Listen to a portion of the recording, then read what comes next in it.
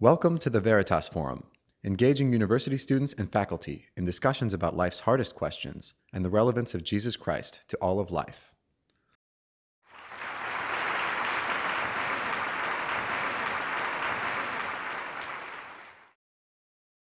I'm here tonight because I belong to a group that has somewhat dubious historical origins. Early practitioners of my tradition often claim to have access to supernatural powers and to possess esoteric knowledge that was only granted to the worthy. As a result, they typically communicated their messages in cryptic allegorical parables so as to hide this message from the uninitiated. And early adherents of this tradition were persecuted and marginalized before ultimately gaining acceptance in the wider world. And I'm, of course, speaking here of my heritage as a chemist. Judging from your action, I think some of you are expecting me to say something else. But you see, chemistry finds its historical origins in the study of alchemy. And alchemists believed some pretty strange things. So, for example, here at the top, this is Jabir ibn Hayyan. He was an 8th century Arab alchemist. And he made a number of important contributions. So he detailed the first synthesis of citric acid and also gave the first description of the crystallization of chemical compounds. He also gave the first description of how you can synthesize snakes and scorpions from inanimate matter. This is Roger Bacon, an important 13th century alchemist. He proposed the first Western recipe for gunpowder, also the first Western recipe for turning lead into gold. And so it seems strange that, to the modern mind at least, these two disciplines, alchemy and chemistry, that they grew up together. But in fact they did. And it might make more sense when we realize that our sort of archetype for a chemist is someone who wears a funny coat and mixes chemicals in a strange container. And our archetype for an alchemist is also someone who wears a funny coat and mixes chemicals in a strange container. It's just that the person on the right is a chemist and the person on the left is a wizard. And so it took centuries for chemistry to free itself from the spurious influence of alchemy. And I'm also a Christian, and the historical narrative of Christianity is eerily similar to this. So historically, Christianity, in all religion, has had to work to disentangle itself from mythology on the one hand and superstition on the other. So mythology is the invention of fictional tales in order to explain material events for which there is no satisfactory explanation. So if you see a thunderbolt, you invent a fictional god named Zeus who wields that power. Superstition, on the other hand, is the belief that one type of event causes another type of event in a way that runs contrary to reason and observation. So the example here is if you break a mirror, there, it's supposed to, superstition tells you that will bring you 7 years of bad luck. Now, historically, science has been one of the key tools by which we expunge mythology and superstition from religious practice. So, for example, we can test what happens if you break a mirror. Do you actually get 7 years of bad luck? What if you break a hand mirror? Is that still 7 years, or do you only get 6 months for that? How does the amount of bad luck scale with the size of the mirror? These are scientific questions that we can use to try to expunge things like superstition. But then the question becomes, after applying the scalpel of science to faith, is there anything left? Or is the only thing that's left behind science? Does it explain everything? And that's what I want us to talk about tonight. Is science enough? And lurking behind this question of whether science is enough is a particular philosophy that is known as metaphysical naturalism. To say it bluntly, metaphysical naturalism is the conviction that the natural world is all there is. And now if this were true, it would certainly imply that yes, science ought to be enough. Because if the physical world is all there is, then one can only search for scientific answers, explanations of physical events in terms of natural causes. Supernatural things like gods or angels or demons don't exist and therefore can hardly be used as explanations for anything. Now, contrariwise, if it turns out that in some sense science is incomplete, that casts doubt on the fundamental tenet of naturalism, which is that the natural world is all there is. And so in discussing this, I think there are really two slightly different questions that are being asked here. So on the one hand, we want to know if science is enough to explain all the evidence that we see. And then on the other hand, we want to know if science is enough to be a kind of life philosophy, an overarching philosophy that guides our lives. So I want to discuss each of these questions in turn. So first, is science enough to explain all the evidence we see? Well, here we need to realize that while science does give explanations for all physical evidence, it only gives us one kind of explanation, no matter what question we ask. It gives us an explanation that is in terms of efficient physical causes. And what we need to decide is if that answer is complete and satisfactory. So for example, let's consider the following question. It's cut off there, sorry. So it says, is the universe governed by random chance? So that's the question we want to think about. Is the universe governed by random chance? Well, there are different ways I could answer this question depending on the sort of layer of meaning that I'm looking for. So for example, I could give a scientific explanation for this. So as a chemist, I note that there is a variable known as entropy that measures the amount of disorder or the amount of randomness in a system.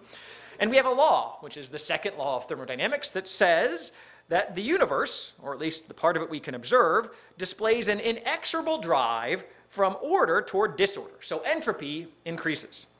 And this drive towards higher entropy or higher randomness can be used to explain countless chemical and scientific phenomena, things like why ice cubes melt, why iron rusts, why balloons deflate. And so in a scientific sense, the answer to this question might be yes. The universe is largely governed by random chance. But on the other hand, we could ask this question in the sense of asking whether the universe is random in the sense of being haphazard or having no purpose. Now, purpose is an idea that exists outside of the tangible physical order. And so you can't touch it, you can't feel it, you can't see it. According to metaphysical naturalism, then, asking a question about purpose makes no sense. Only the mechanistic explanation is real. But from a theological perspective, the existence of order is one of the most powerful arguments for the existence of God. The argument goes like this. We observe that the universe is tending from a state of order toward one of disorder, so the natural question is, where did that initial order come from? To put it in a more colloquial sense, your dorm room may have a tendency to go from a state like this toward a state like that. But if you walked into a dorm room and found that it had originally been placed in a state like that, you would naturally assume that there was someone who had set it up that way to begin with. You could probably even infer something about their character, what they're interested in, what they're like. And so, in this context, the theological answer to the question of whether the universe is governed by random chance might be no. The universe isn't governed by random chance. It started out ordered, and that's because there is some God animating and ordering things behind it. And so we see that while science can, in some sense, explain all the evidence, the explanations of science could be incomplete. They might not be enough for us. They only ever explain part of what we might want to know about the phenomenon, and we're left with this feeling that there might be something more. Okay, so that was the first question. Is it enough to explain all evidence? The second question is science enough to be a life philosophy? So the idea here is, can I use science to guide my decisions, my choices, and my actions? And in particular, can I do that in a way that doesn't depend on faith? Well, in this endeavor, we immediately run into a problem because scientific evidence is always incomplete. In pure mathematics, evidence is enough to lead to certainty. You know, we have a proof of Fermat's last theorem. We're sure that it's true. We are certain. But by contrast, in science, we're pretty sure the standard model of particle physics is right. We've got a lot of evidence, but we're not quite certain it's true. Because no matter how much scientific evidence we gather, there's always more data we could collect, and that data could change our conclusion. That's why we keep collecting data in the first place. And it's this lack of certainty that's a problem because it becomes a problem if we want to make science our life philosophy. Because we don't have certainty, and it leads us to indecision and inaction. So in life, I would contend that we actually operate with a different criterion for certainty. And so to highlight that, I have an illustration here. So I'm going to suppose that we have a friend here, Sally. Sally, she likes hiking. And she's out hiking and she's hungry. She consumed all of her trail mix a couple of miles back, and she's still several hours from making base camp. But fortunately, Sally notices that across a deep valley, there is a delicious plate of bacon. And now, while science and faith is not an either-or decision, bacon is definitely either-or. Either you like bacon, or you're wrong.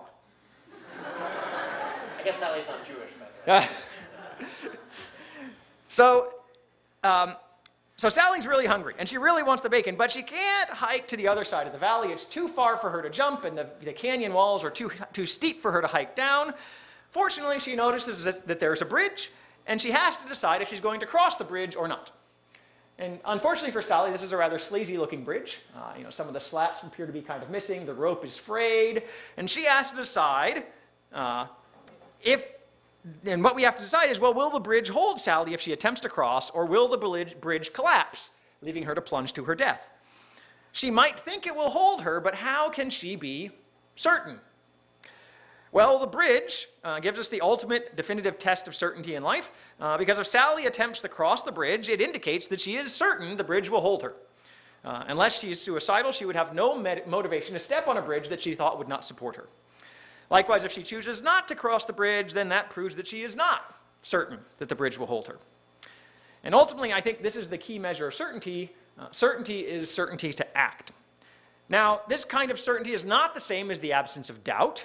Sally might have very valid doubts about whether the bridge will hold her. But if she chooses to cross, then along with the evidence that she sees, Sally experiences something else. You might call it conviction, you might call it assurance, I'm calling it certainty. She experiences something else that motivates her to act. And having that kind of certainty requires faith. Because as we saw, science gives us greater and greater confidence in a proposition, but it can never get us all the way across the gap from indecision to certainty. It might leave a big gap, or it might leave a small gap, but there's always a gap. The last step across that gap is the step of faith. Now, this need not be religious faith. We can have faith in the goodness of humanity, faith in a person, faith in the law of gravity. But faith is the thing that leads to decisive action. We need that in order to make the decision. And so, by itself, science doesn't form a life philosophy. You need some form of faith to go along with science in order to make decisions. And so, is science enough? Okay, well, I'm arguing that it's not enough by itself. And so, if science isn't enough, what is? What's enough? Well, in my experience, science coupled with Christian faith provides a reasonable worldview for fulfilling some of these criteria. So the Christian thought provides explanations of the physical world that are complementary to the scientific descriptions. And Christianity also gives me motivation to act in the light of scientific evidence. And it's this last point that's really important to me, because I've noticed a peculiar flaw in my character. Because I have a lot of moral maxims that I'm really sure are true. Things like do unto others as you would have others do unto you, or turn the other cheek, or tell the truth. And yet I'm constantly disappointed by my inability to act according to those principles. For example, when I was in high school, I was a geek. Now, I know, it's shocking. You're probably thinking, quantum chemistry professor at MIT, and you were a geek in high school? Get out of town. But it's true. In high school, I was tall, I was scrawny, I was socially awkward, and I was too smart for my own good. But instead of embracing my inner geek, in my heart of hearts, what I really wanted was to be cool, to be one of the popular kids. And it didn't make me a very nice person. Instead, it caused me to shun people who I perceived to be lower on the social ladder than I was. All the other people who didn't have enough money to buy the right clothes, or all the other members of my chemistry Olympiad team, who, in my defense, were much nerdier than I was. And I faced this same kind of scenario time and again. I want things. I want good grades. I want success in my career. I want wealth. I want fame. And I know that none of them is going to make me a particularly good person. I even suspect that none of them is going to make me a very happy person. But I want them just the same. Because the problem isn't high school or the popular kids or college or academia. The problem is me, the way that I am and the things that I want. And no matter how hard I work, that's never a problem that I can solve, because I am the problem. You see, I don't just need to learn truth. I don't need to just find out right from wrong, or to learn how many bones there are in the human body. I need truth that has the power to change the way that I am. And faith in God can do this. Now, faith in a watchmaker God doesn't do that. If God is merely the one who set the universe in motion, and then he hung up a sign saying, "Be back in 25 billion years," if that's all God is, then I'm stuck. Whatever I am is whatever I am. Meanwhile, most religions are even less help on this point because they tie our acceptance by God to our accomplishments, to our ability to adhere to a set of rules or accomplish a handful of tasks. Only in Christianity does God provide the means for us to change who we are. See, as Christians, we're convinced that when we place our faith in Christ, then the person of Jesus, who was raised from the dead, comes to live in us.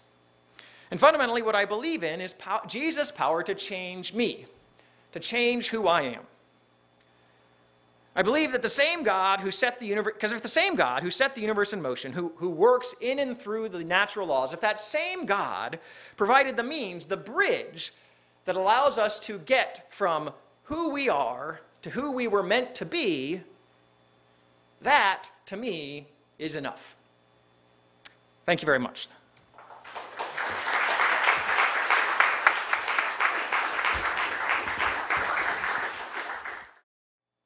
So I'm very grateful, first of all, to be invited to speak here, and I'm also grateful to you for coming.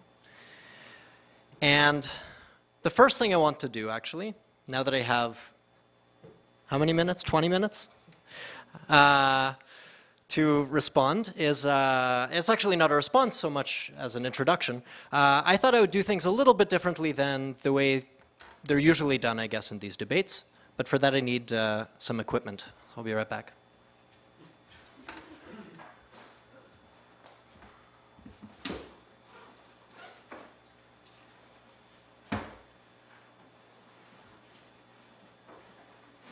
So rather than debating things the usual way, I thought we would debate them okay, fine, maybe I'll put this.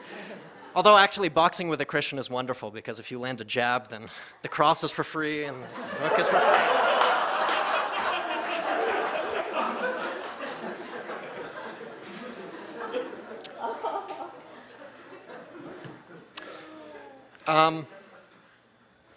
Okay, so let me start by telling you a little bit about me. So I first heard of Veritas when I was talking to my friend, Satyan, and who is also my colleague in the math department. And he mentioned it in a conversation that he had participated in these sorts of debates. And my first question was, what qualifies you to participate in this debate? What sort of expertise do you have that qualifies you to do this? So for example, I would never presume to discuss the Bible or quantum mechanics or things that I don't understand. But of course, here I am right now, so here we go. So,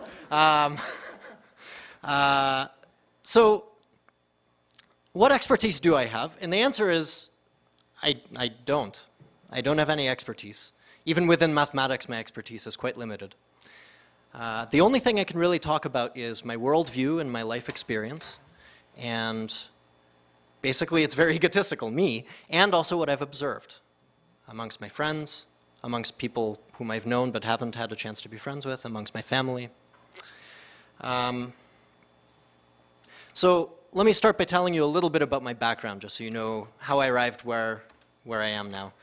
I was born to Russian parents, Russian immigrant parents, and they're Jewish, but in fact they're Jewish not in the standard North American way, they're Jewish ethnically, which means in the following sense that my father's an atheist, my mother is effectively an atheist. She believes in superstitions, but, and actually the past 5 generations of my family were each born in a different country, and most of them were not religious. The only connecting thread is that they're all Jews. So in that sense, I'm ethnically Jewish. But I did grow up with some Jewish cultural baggage, heritage. And when my parents moved, guilt, primarily, when my parents moved to the US, they wanted to give me an opportunity that they didn't have in the USSR. In the USSR, atheism was required. So actually people weren't allowed to practice their religions.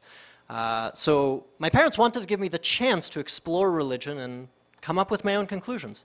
So when I was a kid, they signed me up for Hebrew classes and just general Jewish classes, I guess. We met once a week. We studied we studied all sorts of things. We studied the Torah, we studied the Talmud, we learned some Hebrew. Basically what I remember from these classes is the Hebrew words for dog and house. There's this cute girl in the class, I don't remember her name though, but she was cool. I remember that the teacher referred to eunuchs as snippets. That made a big impression on me. I thought that was really hilarious. And also, fun fact, the weekly lessons happened at B.J. Novak's house. B.J. Novak is the executive producer of or was the executive producer of The Office, and also was Ryan the temp on The Office. And anyway, I'm from the same hometown in Newton, Massachusetts.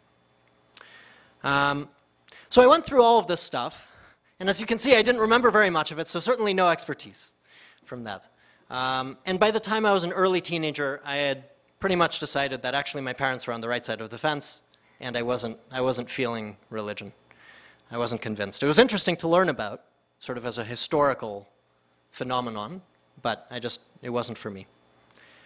But I was still curious, and so I still poked around. I had conversations with people, and in my parents' household, my dad is actually very interested in religion and philosophy and anthropology, and he had a bunch of books lying around, and so I'd read some of these books. And in particular, we had a New Testament with this really cool feature.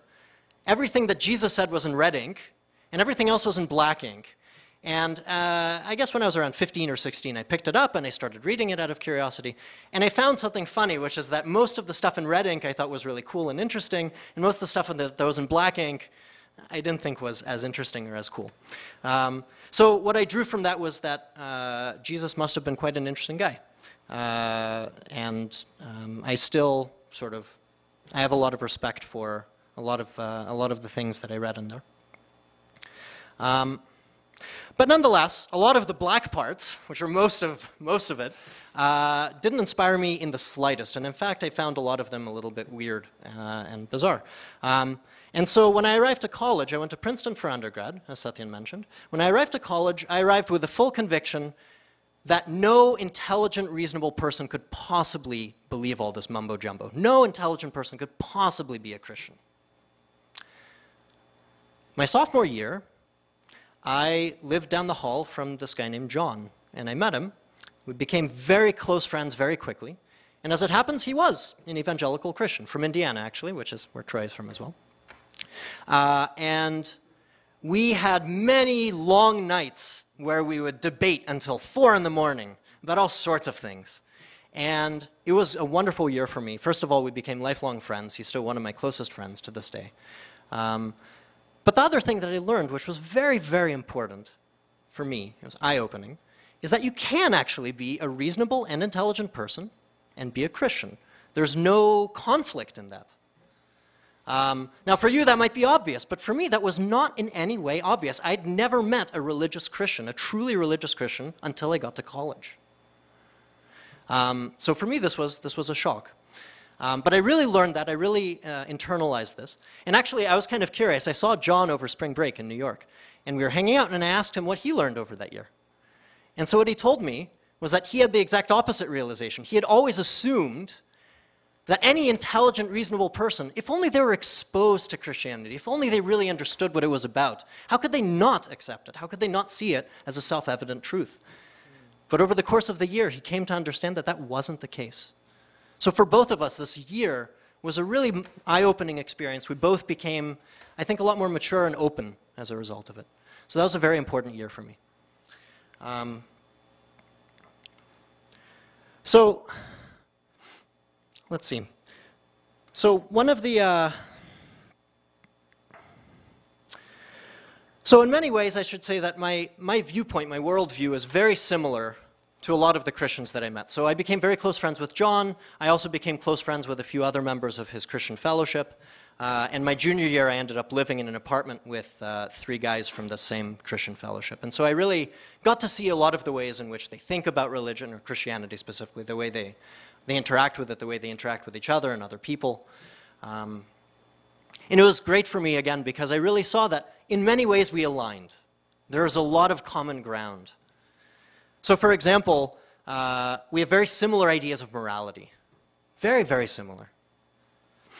And we were both awestruck by the wonders of nature. They were all studying different things, but all of us had this in common. There's something amazing about nature. You know, when I still remember when I was in Israel over the summer, and we were in the desert, in the Negev, at night. And you look up, there are no lights anywhere for 100 miles around, except for the secret nuclear reactor in Dimona, but whatever. So there are no lights for hundreds of miles around, and you look up at the sky, and all you could see, so many stars in this incredible Milky Way. And you didn't have to look for the Milky Way, it was just there. It was awe-inspiring and beautiful and amazing. Of course, the difference in my wonder at nature and John's wonder at nature was that I didn't see God there. I saw this incredible beauty, and it made me feel like I was connected to something much bigger than myself. And that's a wonderful feeling.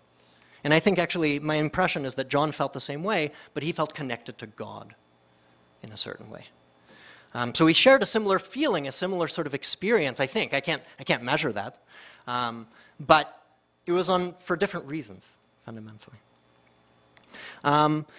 Another thing that I had in common with John and with these other guys that I lived with was that we were very introspective. We were constantly striving to improve ourselves and to understand what it was that wasn't ideal in our natures. How could we be better people? The difference, of course, being that I didn't necessarily see that the change had to come through Christ or through religion. I would look at myself and say, well, listen, I'm sure there are plenty of bad things I don't see, but I do see that you did this thing. Why did you do it? How could you have done it differently? Is there any way you could have done it differently? So, one thing that I will say in response to Troy's original comments is Troy discussed completeness and certainty versus inaction. So one principle that I really hold very dear is actually that there is no certainty. And that doesn't frighten me. I think it's a wonderful thing. I think it's fun. It's actually exciting not to be certain of anything. You're constantly playing around. You're exploring. There's so much to discover. I love being uncertain about things. Now, I have different levels of confidence about different topics because there's been different amounts of evidence for them. So, for example, people used to have this flat Earth theory, right? For a long time, people were convinced the Earth was flat. And they're actually pretty close to being right. The curvature of the Earth is extremely small. It was a good theory. It wasn't totally wrong. And this is something people, I think, are mistaken about. Just because the theory wasn't completely correct doesn't mean it was completely wrong. It's not a dichotomy. They're pretty much on the ball, and for many, many predictions, flat Earth works very well. But for some predictions, for example, if you were crossing the ocean, if you're going over enormous distances, suddenly the curvature of the Earth actually plays a role. So then people eventually were led to the conclusion, there are many, many very good reasons why they were led to this conclusion, that the Earth could not be flat. So then there's this idea that it has to be some other shape, spherical. Turns out that's also incomplete. And people thought it was spherical because, for example, we looked at the moon, and the moon is a perfect circle, and the sun is a perfect circle. And so we figured, well, that must be that we're also spherical. Turns out that's not quite right either, because when we saw other planets like Jupiter, it turns out it's not a sphere. It's an oblong, it's stretched out because it spins around, and it ends up being a little bit wider at the equator. Some of its diameters are longer than others. And so then we started thinking about the Earth. Is the Earth really a sphere, or is it a pear? Right? How is it actually shaped? And it turns out a more accurate way to describe it is that it's not a sphere.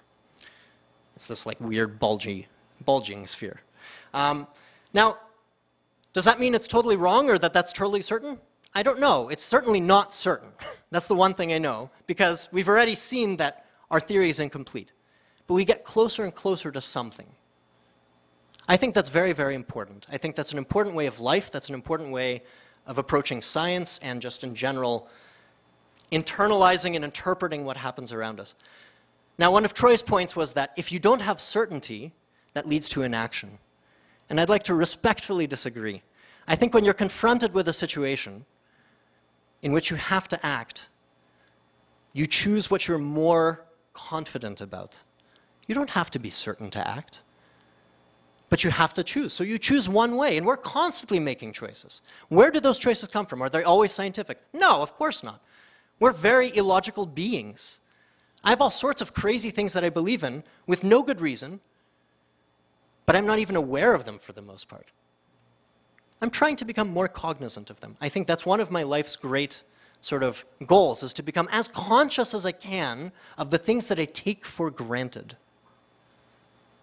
And I want to take as few things for granted as possible. And that allows me, I think, to understand myself better, and to enjoy the universe better, and interact with other people better. In general, I don't like absolutes. And let me finish maybe. How much more time do I have? Okay, so I'm done, but I'm going to finish by saying something else. Let me say that within religion and within Christianity, I think also there are very few absolutes. And this is one of the reasons why I actually get along so well with John and other Christians that I've met. I think that implicit in Christianity, there's a change in the way we think about things. Now, I can't discuss the Bible in great detail, but one thing that I can say is that a lot of interpretations of what the Bible says have changed drastically. So, for example, these are famous examples, but especially, by the way, I should say the Old Testament really has a lot of things that now we would just consider highly immoral. For example, it says in Deuteronomy that if you discover that your wife is not a virgin on the wedding night, then you're supposed to stone her to death on her father's doorstep. So you're commanded to do this. I think most of us would agree that that's an immoral action now, not to mention not practical. It also says in the book of Proverbs that children are supposed to be beaten with rods. Children are supposed to be beaten with rods. I think, again, a lot of us would agree that that's not a particularly moral practice for our time. And the final thing that I'll mention, because those are both Old Testament things, New Testament things, there are a lot of these things, and I'm not an expert, so I don't want to dwell on them. But in the New Testament, and this is a contentious issue, but it's really not clear what the relationship with slavery is. So for example, in Colossians, in Timothy, you have all sorts of indications that slavery is actually kind of okay. Jesus never says, as far as I know, and I'd love to be corrected, as far as I know, Jesus never says anything against slavery. He certainly knew that it was around. It was part of life. Why didn't he say anything against it? And I actually don't judge people in that time for having that morality. I think it's immoral now, these positions. But I think morality doesn't mean anything without context. It's very hard, I think, without the context, to know what's right and what's wrong. So all we can do, and all I try to do in my life, is I try to establish, did I behave correctly within a certain context or not? Was that the right thing to do in that context? Is it right to steal? Generally, no. But what if you're on the verge of death? Is it right to steal then? I don't know the answer to that. But it's certainly not obvious to me. So I'm going to end with this, this question of context and the idea of sort of living maybe in a scientific way in the sense that nothing is exactly certain. You keep asking questions of the things that you take for granted, and you try to understand everything and everyone, including yourself, better and better to a higher and higher confidence level. Thank you very much.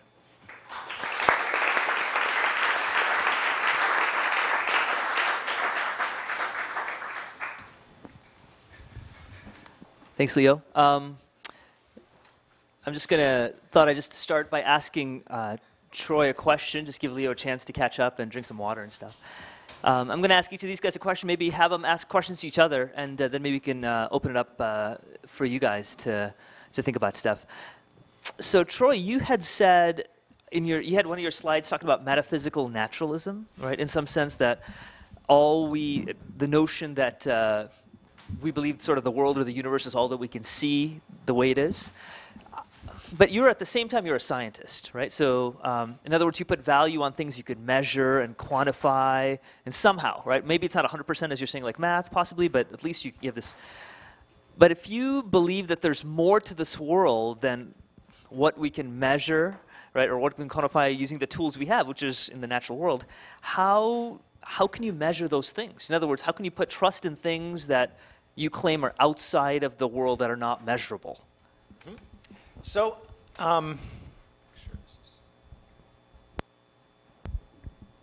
okay, Sean, okay. You can hear me? This one works okay, yeah. So, so the there's a so the question is, how do I, if as a scientist I spend a lot of time studying the measurable things, the physical world, how can I sort of also at the same time place trust in something that's outside of the measurements? I think one of the things that comes from this is, I would agree more or less with what Leo said, which is that, science leads me to the sense, nothing is entirely certain.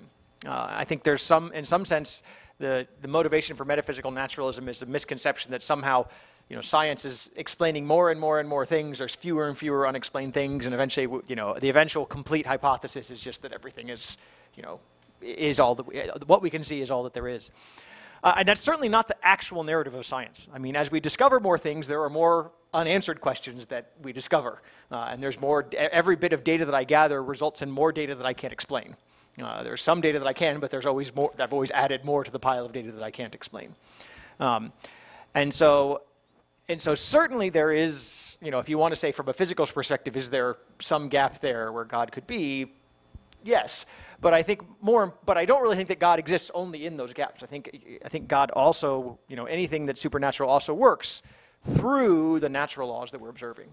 So by measuring them and so forth, we find out something. And I think that, certainly the existence of these laws and the order of the universe, one of the things that Eugene Wigner said is he described the unreasonable accuracy of mathematics.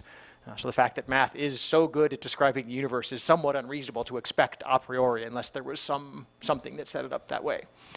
So I think there are certainly hints there. They're not conclusive. It's not as if it bowls you over and you say you have to believe this.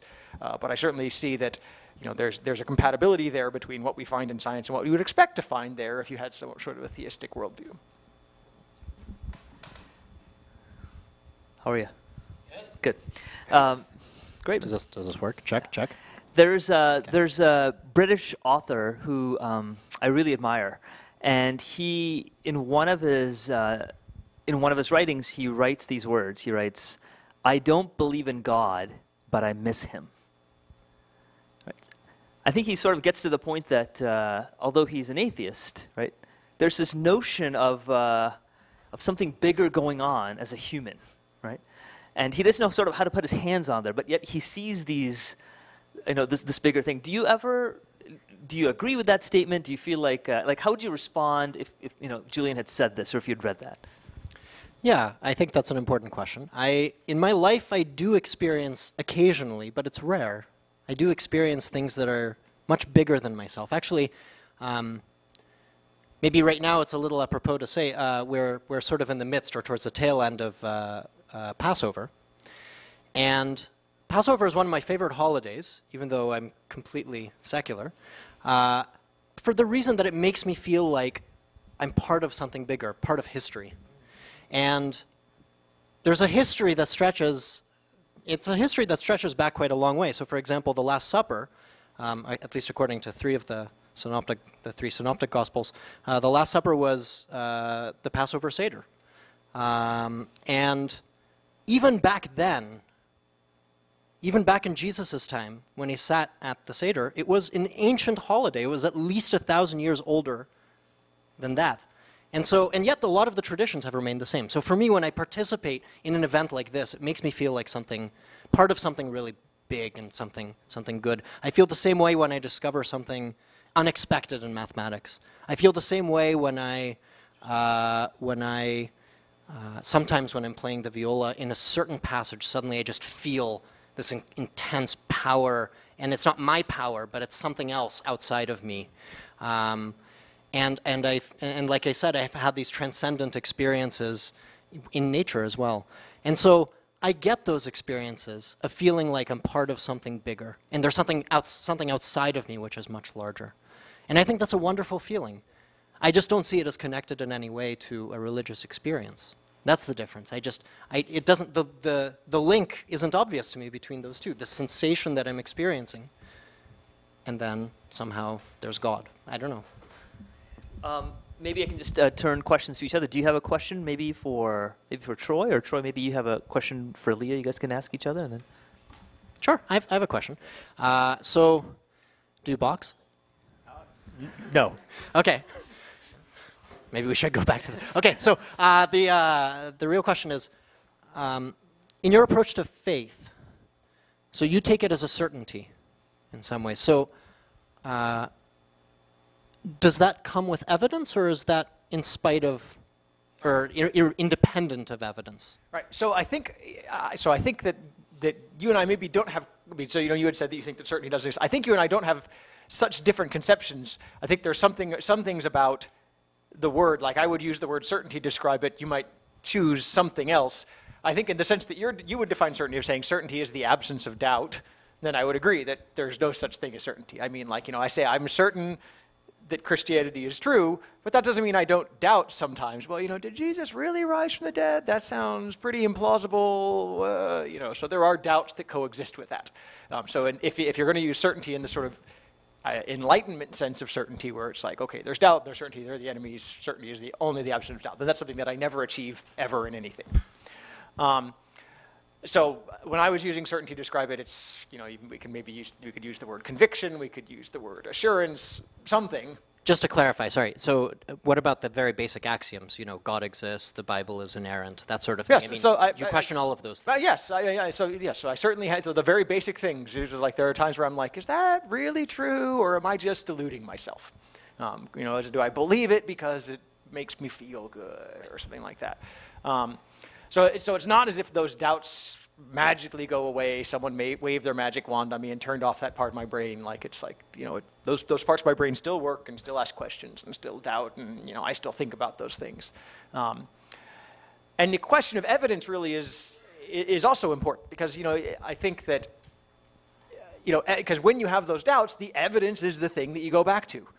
You say, well, okay, what evidence do I have? Where do I go for the, and it's not as if the evidence is ever going to be conclusive. It's never going to wipe away all the doubts.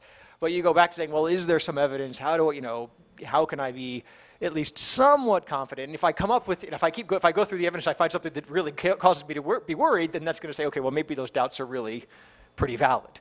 And I think, you touched on this with some of the things about like interpretation of Scripture and these kinds of things about how, there were many Christians who thought the world was flat, and would probably point to some part in Scripture where they, would, say that, and then it turns out they're wrong.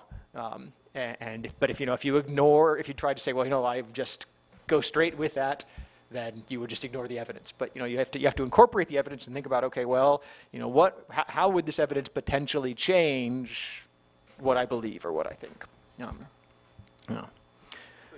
Sure. So I have to pick. So I was making notes. So then getting to the idea. You said you love uncertainty and those kinds of things. The thing that always fascinates me about that is that life forces us to decide things. You have to decide if you're going to go to temple tomorrow, for example, or not tomorrow, day after tomorrow. But you have to make that decision, and you're not certain whether it's a good thing or not. You're like, okay, I'm agnostic. I'm in the middle. I don't know if it's going or not. But you have to make a decision about whether you're going to go to temple. So you had made a statement that you said, okay, well, or I'm not going to try to pin you on it, but you said something along the lines, we make decisions based on what we're more confident about. And I guess I just want to say, okay, well, so how do you make those? I mean, is it literally for you just probabilistics? In other words, I think this is probably more true or not, or are there ever times where you say, okay, the other thing is more probably true, but I'm still going to go with this? Are there ever circumstances where you could see yourself doing that? So if I'm conscious of the probabilities, then I would go with the probabilities.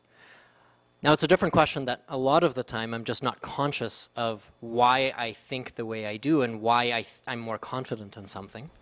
And when that happens, my choice is made on a largely irrational basis. And I think a lot of my choices are made, unfortunately, on a largely irrational basis. But as much as possible, I'm trying to identify in myself when that is, what it is that I take for granted, question that, and make it more explicit so that the next time the choice comes up or a similar one comes up, I can make a more informed choice. And so I guess along those, just to follow up that, so on the things where you're saying that you are fundamentally uncertain, or you just don't think you can know. Yeah.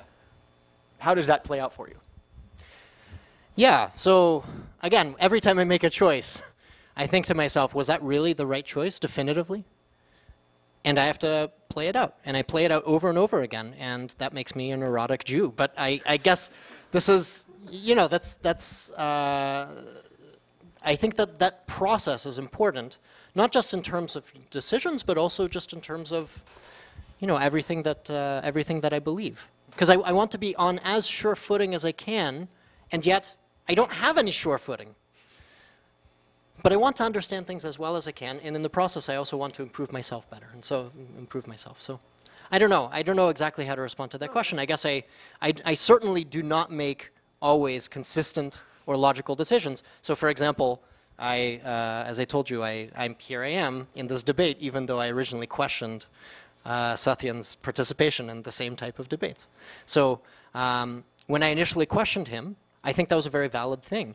And when I got the invitation to participate, I also questioned that for myself as well. And in the end, I decided that maybe there was more benefit to participating than not. But am I sure of that? Certainly not. So I'm going to continue asking these guys questions, but if you have any, there's a microphone on either side. I'd love for you guys to just come on up and kind of stand there awkwardly, and then I will use my powers to point on either side. But while you guys are doing that, I just thought we could kind of keep continuing our conversation. If something comes to your mind, or even if you feel embarrassed, but the person next to you isn't, maybe they could, ask that question for you. How about this question? While these guys are thinking about coming up. Maybe I'll start with you, Troy, but what annoys you or frustrates you the most in the way other people view your worldview? Is there something that you would like to clear up?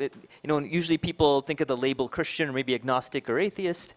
It's like, man, I wish they could get past X. Is there something like that that's a stumbling block you think for others? So what annoys me the most? And I'm going to ask you the same question, Leo. Right? So, I guess what annoys me the most is that people associate Christianity with a political viewpoint, a particular political viewpoint. So I'm not necessarily political on very far. The Green Party, was it? Yeah, we're all Tea Party. Tea Party actually is what a lot of people assume. But I'm not particularly extreme on any side of the political spectrum, but the only time that I can think of that I felt singled out as a Christian at MIT was after the 2004 presidential election, when one of my colleagues turned to me and said, "Troy, you're probably the only person who understands how people could still be voting for George Bush," just assuming that because I was a Christian that I would be able to interpret for him why people vote for George Bush. And I was like, no, I can't speak for everyone on that. Sorry. Leo, what do you think, my friend? Is there something that when the word atheism or an atheist or an agnostic is thrown around, you just kind of wish like you could step in and say, "I'd love a little. Let me clarify this thing a little bit." Yeah, that's a really nice question, actually. Thank you. Yeah. You're welcome. So I guess one misunderstanding that people sometimes have is that atheism is a strong belief. That it's as strong a belief as Christianity is, and I think that may be true for some people. I'm not sure that that's true in general. So for me, if I were, and this is not an original thought, but if I were to tell you, for example, that there are pink elephants on Mars, then until I'd said that, you wouldn't have believed in it just by virtue of having never thought about it. It's just a question of ignorance. Your default is to disbelieve in the existence of pink elephants on Mars. Now, as soon as I say that, then you can start thinking about it maybe, and you can decide on something. But the default before you've conceived of this question is not to believe in it. So I'm actually technically an agnostic in the sense that I don't know. I have no idea what the truth is. I'm not even sure there is a truth. I don't know whether there is a meaning of life. I don't know what that question means. I don't know if it's a real question. But day to day, I'm effectively an atheist in the sense that my default is I don't believe in Christianity, mainly because it's just not something that I don't know, it's somehow a theory on top of something. And as soon as it's a theory on top of something, my default position is I disbelieve it. And that's actually, we never really got there, but that's one of the, I think, one of the fundamental approaches, scientific approaches, is to automatically disbelieve something first. That's sort of the default, is to disbelieve things. And then you change your beliefs as you gather more evidence and see things. Maybe we'll start with a question here and then go over here. So the question is for Troy. So I saw I interpreted the whole Sally story as kind of a metaphor for, like, you know, bacon. Yeah, it wasn't a real story. Right.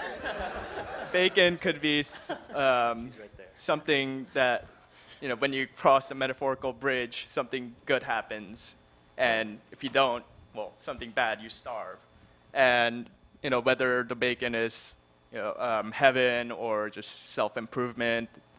But I was wondering where that certainty comes from for you. Because I think Leo would say something like the Sally could calculate, you know, like how old is the bridge, and then also like how likely am I gonna die of starvation if I don't cross, or so where does that certainty come from? Right. So certainly calculating probabilities in that scenario is one way you could go about it. But the thing that's interesting, and the reason I use a person and a decision and bacon and stuff like that, is because Sally's not going to experience the average. She's not going to experience the probabilities. Either the bridge is going to collapse or it's not. So even if she can say it's 95% certain that this bridge is going to hold me, if the 5% comes up, it was a bad decision. And even if it was only 1% likely to hold her, if she manages to get across, it was a good decision. And so we don't actually, so the fact that we don't experience life probabilistically is the reason that I think that this is, so that's sort of why we can't just say, oh, well, let's just go with the probabilities. You know, I mean, there are plenty of people who don't fly on planes, even though probabilistically they're safe. They're like, but there's that small chance that it's not. And if I experience that small chance, then it's 100% bad for me to fly. So they say, okay, well, where do I get this certainty or this confidence? You know, I think that, you know, so if you take an example of flying on a plane, you know, if you're afraid of flying, where do you get enough confidence to overcome that fear and fly? It's got to come from somewhere. You know, maybe it's somebody who agrees to fly with you and holds your hand. Maybe it's someone who, I mean, I think it's unlikely, but it could be somebody who goes over all the statistics of plane crashes and convinces you that it's unlikely. You know, it could be, you know, there's various things that you could use to try to get to the point where you feel confident enough that you can fly on the plane. And that is the role of faith in Christianity, which is to say, look, you may have some evidence to believe something, but how do you get to that point of confidence where you say, I'm actually going to act in a way that's consistent with that belief? When am I going to actually I might say, okay, yes, planes are fine, but I'm not going to fly. And then, you know, how do you get to that point of actually saying, okay, I believe that it's not going to crash, and so I'm going to get on the plane. And so for me, that confidence, that certainty comes from, I mean,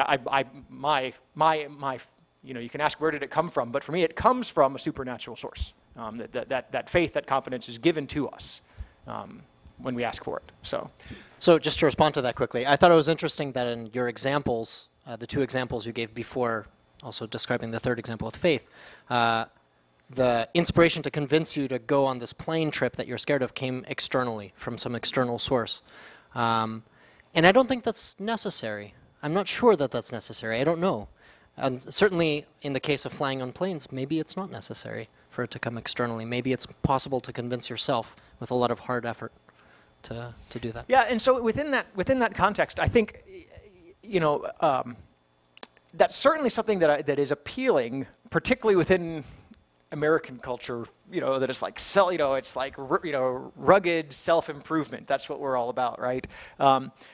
But I think that if it really is something that has to, so the real question is, could it come externally?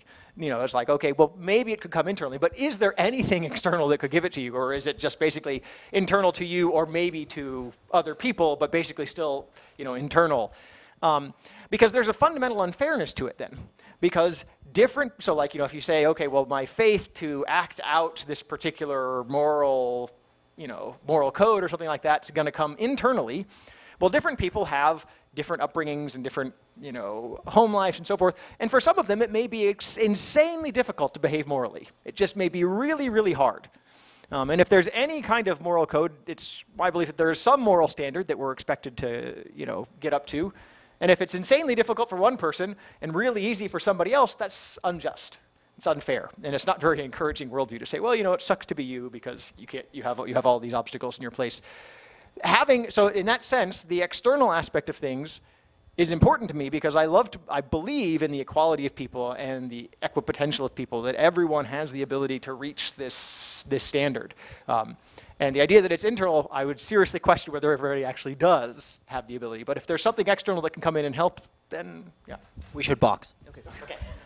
On this side, question. Yeah, so my question is for Professor Goldmakher about the issue of morality, actually, that you bring up. So you were talking about, briefly, I think, what you consider moral and immoral. And I could be wrong, and if you can correct me, but I think the issue of morality in the Judeo-Christian faith is not only well-defined, but pretty concrete. I don't think it's something that changes across time, whereas it seems as though your definition of what is moral and immoral is very fluid. So I'm wondering, how, I guess, is morality something that's concrete for you? Is it a changing definition? And where does it come from? That's a great question. I actually think that I'm sort of in agreement with a lot of the Christians that I've discussed this point with, which is, and this is what I tried to bring up also, that the question of what is moral changes depending on the context. So the things that I brought up, and you're right, it's very concretely laid out in the Bible, what's moral and what's not moral, and some of those things are now not considered moral. I mean, I think you would be hard-pressed, for example, to argue that beating your children with rods is moral, and yet it's right there, very concretely, it's in Proverbs. So if you want to insist on sticking to first century morality in the 21st century, great, do that. But I'm not sure that that's fantastic for society as a whole. So my belief in morality, I think Christians cherry pick to some extent what should be, what were the good ideas from that time that still apply to our current society, and what were the ideas that are less applicable to our current society. And I don't think there's anything wrong with that. I mean, I do that all the time as well. I think a lot of people do this all the time. And so yeah, I don't know if this answers your question. But so my personal morality is fairly fluid, but I don't think that's actually a distinction necessarily from a Christian. But feel free to correct me. Question on this side? Sure. First of all, I'd like to thank both of you gentlemen for the even-handed way that you presented your views. Thank you so much. Professor Goldmakher, I was very intrigued by your description of observing the starry host in the Negev, and that was a beautiful description. And I can appreciate that the awe it inspired in you subjectively didn't have a religious quality or overtone to it. But if we look at that same panorama from a more objective viewpoint, I think it begs the question, and I'd like to get your opinion on this. Where did all that come from in the first place, and why do you suppose that there is something instead of nothing? Yeah, that's a biggie. So first of all, objectively, I think what that is a bunch of very highly heated gas and empty space. And rocks. But taking that aside for a second, where did it come from? The answer is I don't know. I have no idea. But I have to say that the answers that I've heard from Christianity, I haven't found convincing. That's the one thing that I will say. But I have no idea where it came from. I don't even know if that's a question that we'll ever be able to answer with science. But certainly I think science, it's potentially possible for science to answer that question. I don't know if it will. I don't know if it is possible. But so it's an unsatisfying answer. But again, my main point is I'm content to live with this uncertainty. It doesn't bother me not knowing, not having a theory to explain things. I'm okay with that. So I don't know if that's satisfying enough, but. Thanks. Question on this side? So Professor Goldmakher, one thing that really struck out to me when you were talking is your, kind of what you were just saying, the excitement that you kind of have in the unknown. And I'm a Christian, and actually for me, I found that knowing God is exciting, and the unknown continues. Like the idea that actually we don't think we have it totally figured out, and I believe in him and excited to go through this and uncover the mysteries on a daily basis that for me I believe will last in eternity, literally. And so it's this joy that I can't even explain, really, that it's a continuous unfolding of the mysteries myself. And so I guess I have questions for each of you.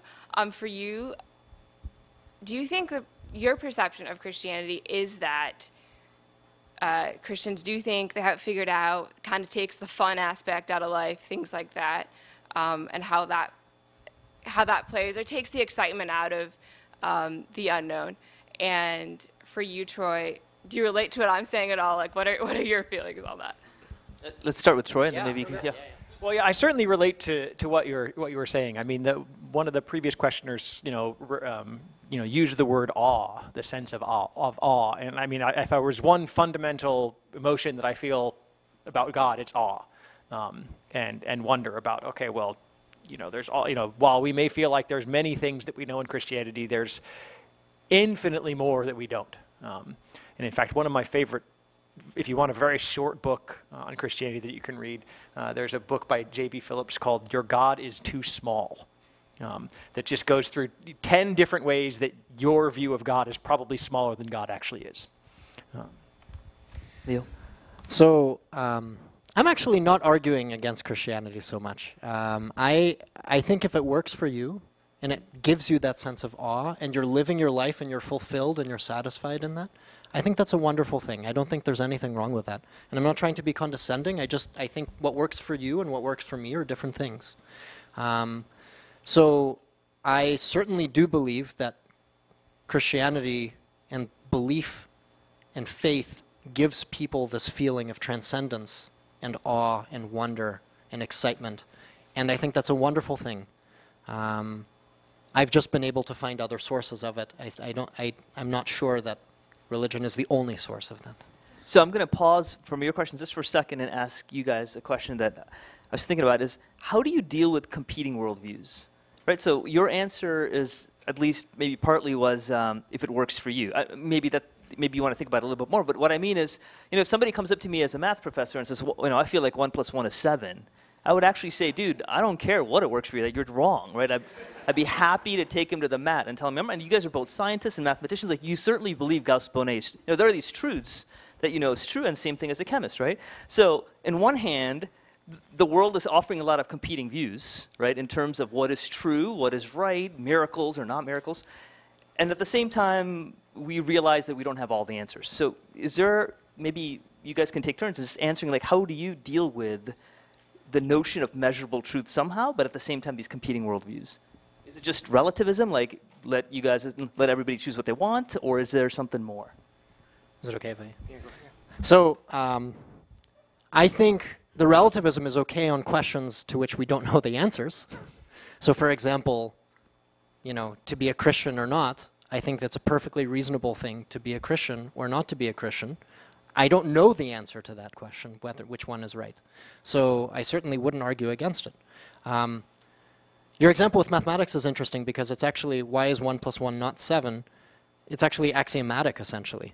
So it's not true because of some deep reason. It's true because we decreed it to be so. We declared it to be so. And that's one of the ways in which math is very different from science. In that math, you start with a certain explicit set of ground rules, and then you play your game according to those rules. And if you say, well, those rules are wrong, that's fine. That's okay.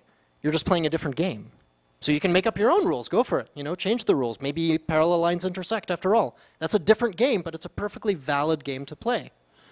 Unless it gives contradictions. But, Yeah, so I don't know if that really answers the question, so. Right? So, I mean, we could certainly come up with worldviews or answers to some of these unanswered questions. We would say, well, no, but that's not okay. Just out of hand. And I think some of it is, when we have academic debates where we're talking about Judaism versus Christianity, worldviews that we've sort of vetted and think are okay. But there are some worldviews out there that are just, we would just say, well, no, that's not okay. Context. Yeah. But I mean, it's just, and I think that, and this is one of the things that I think has really sort of undermined relativism as an academic discipline, is that people have realized that relativism doesn't actually work, like as a sort of universal philosophy. It's like you selectively apply relativism and say, well, these things are okay and these are not. And so, if I was to say, how do I do like to be, accepting and discussing, other worldviews with other people. I think the one thing that's difficult about Christianity is it always does come back to the person of Christ, which is, okay, well, most people agree he would seem like a pretty nice guy. He seemed to be pretty smart. He knew some things and stuff. But then you ultimately have to ask, well, okay, and then he suffered this horrible death that he probably didn't deserve. So what was the point of that? So that's the sort of fundamental point of Christianity. Was he just sort of an unmisunderstood guy, nice guy, martyr for a cause, but not more than that? Or was there something more involved in that? And that is really the axiomatic point on Christianity that says, okay, well, you've got to make a decision on that. Yeah, but already in that question, what was the point of that? I see a problem. So some questions sound like questions, but it's not obvious that they are questions. So let me give you a mathematical example, because everyone loves math. So if, yeah, some people in the back. So for example, if I say, if I talk about the square root of 2, none of you will be shocked by this idea, the square root of 2. Sure, it's just some number, right? But actually, if you think about it, it's not a number, it's wishful thinking. I'm saying, wouldn't it be nice if there was some number that when I square it, I get 2? And that might strike you as sort of trivial and obvious, but if I say, what is the square root of orange? Suddenly it's less obvious. I'm asking a perfectly valid question. Is there a number whose square is orange? Or orange, depending on where you're from. But either way, it sounds like a real question, but it's not a real question. It's not necessarily meaningful. Just because it's grammatical and involves objects and words that you understand doesn't make it an actually valid, legitimate question. And so when you say, what was the point of that? That might be a legitimate question.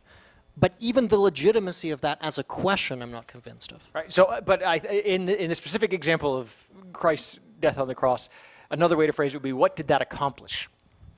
Which is death. Yeah, so is it just he died? Is that it? And if that's it, then that says something fairly profound about the Christian worldview, and doesn't necessarily say something profound about Judaism or Islam, but something fairly profound about Christianity. And then if you say that there was something else that was accomplished there, then that's something that is not shared by any of the other worldviews. So then there is this sort of dichotomy of relativism. You can't just say, okay, well, it's all of them at the same time. No, you've got to make a choice. Or the third option, that accomplishment is a false word in that context. But in terms of moral relativism, let me just say one more word, and then I know we have other questions. In terms of moral relativism, I totally agree with you. I think that belief, for me, belief in whatever you want is fine as long as it doesn't impose on other people. And that's, for me, the big question. Does your belief impose on other people? Belief in Christianity does impose on me in an indirect way, in the sense that, for example, if we vote into office someone who is Christian, then they're at least closer to changing laws than I am, and maybe they're influenced by their beliefs. Everyone is. I'm certainly influenced by my beliefs, so I would assume others are as well. So, so in some sense, it does influence all of us. But in this case, my morals largely agree with the morality that I'm sort of the Christians that I've talked to, at least, which is a very small sample size. But so in that sense, even if it imposes on me, it doesn't bother me as much. Question. Okay. Well, on the square root of oranges, I'm sure there are at least a few other students in the room who know that the square root of onions is shallots. It's a well-known fact. But moving on for that, back to between different worldviews. This is a question for Troy mostly. So if we start from your your premise, maybe like looking at how the world works, it looks like there's a God in the gaps, and you could see that there could be a God as in the details as well. It's there in all of it. And starting from that premise that there is a supernatural, what leads you to Christianity specifically? Is there evidence taking you there, or is it a leap, and what makes you make that leap rather than Judaism or Islam or whatever? Right. So the specifics of it's interesting because largely speaking, in terms of the general things, like physical laws of nature and stuff, those don't lead you specifically to Christianity. It's they're consistent with Judaism, they're consistent with Islam. It's not consistent with every religion. There are certain Eastern religions that would posit other physical forces in nature that we've observed don't exist, and therefore would be difficult to reconcile with science. But there's still several worldviews on the table if you just accept laws of nature. And so what would push you towards Christianity are the sort of specifics. So there's these sort of specific things that that aren't laws of nature. And one of the key examples of this are miracles. So miracles, things that happened one time, they're irreproducible. So you can't come back and scientifically test, did this happen? You can scientifically test it and say it probably didn't happen because I tried it 100 times and it didn't happen again. But that's the sort of point of the miracle, is that it happened once and it doesn't happen repeatably. And then the miracles are one of the evidential pieces for Christianity that things hinge on. In other words, what do you think about those? Do you think that some of these things actually happened? If so, then I think that's fairly convincing towards the one direction. But at the same time, you're free to say, well, I don't think any of those things happened. I think they're sort of false reports, or various other reasons for those accounts. And then the other thing is personal experience. So I've had experiences, like the sort of transcendental experience of God and the negative, that you are not of God, but the transcendental experience you had in the negative, but that for your friend John, you said you felt confident he had associated with God and you didn't. And I've had various experiences like that. And there you have to sort of sit down and say, okay, well, those experiences, which ones of those ones that are still on the table are my experiences consistent with? And I've sort of, in my analysis, I've said, okay, well, really they're only consistent with with what Christianity predicts things would be like. Does that make sense? Yeah. Okay. Just for the sake of time, maybe one last question. I'm going to ask for closing comments from these guys a little bit. This is for Troy. In a lot of ways, it seemed like sort of the crux of your argument was that Christianity is useful rather than maybe necessarily true. And I was wondering, to what degree do you think faith comes from the usefulness of faith, and whether or not that's really what your argument was, that it was actually useful and helps you get on planes and Right, so that's a really, really good question, because ultimately I think that Christianity is both useful and true. So I think it is both. I focus on the usefulness because it's the thing that is closer to me. So truth is in some sense removed from me. So the truth, if we're talking about truth, I'm going to restrict, when you say whether it's true, I'm going to restrict that to an objective sense. Or the factual statements of, say, the Apostles' Creed or something like that. Are they correct? So that's an objective truth. And then there's the question of how does that objective truth come through the ages, things that may have happened thousands of years ago. How do they come through the ages and actually change? How do they matter at all now? And I think that those two things of whether it's useful and whether it's true are related.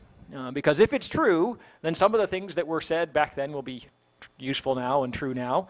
And so that's one of the ways that I get to actually examine the truth of the older statements, which is to say, if you say, okay, Jesus makes certain statements about himself, and you come forward and you try to test them by following along those commandments or something along those lines. If it doesn't play out the way that it was predicted for it to play out, then you start to say, maybe that original statement isn't true. And then because the other piece is, of course, historical scholarship and scientific scholarship on the sort of, to the extent to which we can validate any historical claims about Christianity, there is scholarly research that does that. I didn't necessarily emphasize that because, as Leo said, I am certainly not a historian, and I don't have the academic chops to really make the case about, how good the academic scholarship is. I can say that I've investigated as a sort of non-historian, so that's something that's interesting to me in that sense, but found it to be, fairly solid scholarship of several points of Christianity. being valid. But just by itself, if I just had that, if I just had the historical scholarship said, well, this might be right, that wouldn't be enough by itself. And if I just had the idea that it was useful, that wouldn't be enough by itself. You need to have both of those things together. So I do want to say that as we wrap up a little bit, these guys are going to be sticking around afterwards. I know some of you guys didn't have a chance to answer questions. Troy can't stick around too much because he's driving back home, back to MIT. But he'll be here for a little bit. But Leo and I and a couple others will be hanging out afterwards. So please stick around. As I just wanted to close, give these guys a chance to maybe say a sentence or two about a closing thought. But I would like for you to maybe also answer a question of mine, which is maybe I'll wrap it up in there, which is, what do you think it would take to change your mind from your current perspective? Because both of you guys are scientists, mathematicians, and both of you guys have sort of agreed today that there's a notion of certainty, right? Like, neither of you are going to say 100% I'm in, this is clear, right? There's this notion of certainty. So say right now the certainty is 80-20 or 90-10, whatever. What do you think what is needed in your life to tilt it over? To kind of say and embrace the Christian faith, or to say, you know what, this is not making sense to me. Maybe you can close in that kind of an idea. So Troy, you want to go first, and then Leo close it up? So I mean, I think I can wrap that up in that, Leo shared a little bit about his background. I can share a little bit about mine, which is, I mean, I was raised in a Christian household, but when I was in college, about the age many of you guys are, I left the church. I stopped going, and I said, this isn't for me. And so what was it that made me say that? I think that's the key question. And for me, it was the overwhelming sensation that, okay, I still, probably seemed to believe that God existed, but it didn't seem like he was really present or paying attention at all. Like, there were lots of things going on, and it seems like God, you're not paying attention to any of this. You don't seem to care. And if so, why should I bother paying attention to you? And so I don't know that it necessarily made me disbelieve in the existence of God, but it made me disbelieve in the tenets of Christianity that, God was actively involved and did things and so forth. It was like, okay, well, maybe he's abstractly there in some sense, but he clearly is letting me do whatever I want and letting other people do whatever they want to me. And so if that's the case, then I'm not going to waste 2 hours a week going to church. Yeah. So, yeah. Sorry, that seems to answer the wrong question, though, which is not how what would convert you away from Christianity, but Satyan's question was, what would now convert you away from Christianity? Right. So I mean, so that's the. I think that's the one example that I can think of, because you say that I can think of, which is that I currently have I've had other experiences that made me think, okay, actually God is involved and cares about what's going on here. But if I was somehow convinced that that's not actually true, that it was either my delusion or my false understanding of that, and that God at best is some watchmaker who exists far away, then I'd be like, that seems, so it is important to me that God is active and that he cares about what's going on in this room right now and in our lives and all of those things. I mean, it's not the only and central point of Christianity, but it's the one piece that I can tangibly test here and now. Well, I think that's, I've been thinking about the answer to this question. And the answer is, I don't know, actually. Maybe a burning bush, but honestly, even in the case that, for example, I suddenly saw a burning bush and a voice emanated from it, some extreme event like this, I would have to question: is that someone playing a practical joke? Is that something has gone wrong with me? Maybe I'm experiencing hallucinations. But certainly the thought would enter into my mind that there's a possibility that there's another explanation. And so which of those explanations is more likely really depends on the event, that sort of the catalyst for it. But certainly the thought would enter my mind more strongly if some supernatural event, in other words, an event for which I had no clean, even remote explanation for, occurred, that would force me to start thinking more carefully. Were these our closing comments or no? I just wanted to say one last thing, I guess, about this then, which is that the original question was, is science enough? And I never really answered that in my talk, so I'm going to answer it now. I think it depends on the person, and this sounds like moral relativism again, but for me, so far, I've found it enough. I found it fulfilling. I found it enough in my life. For other people, for example, the person who asked the question, or for Troy, it seems like, it's not enough. And so which one of those is the right answer? I don't know. I just think it is context specific. What's enough for one person isn't enough for another. I just think it's brave for these gentlemen here to kind of talk about issues that they might not have 100% nailing on, right? They're kind of struggling with and walking through these things. So can you join me in thanking them for today?